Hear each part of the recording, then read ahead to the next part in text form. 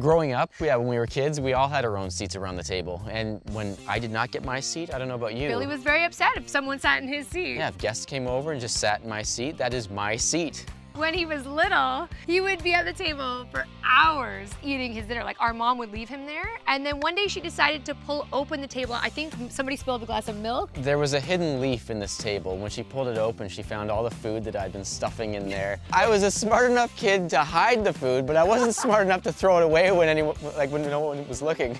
And that's why it was my seat. And that's right. That's why. I had my little hidey-ho. He had his little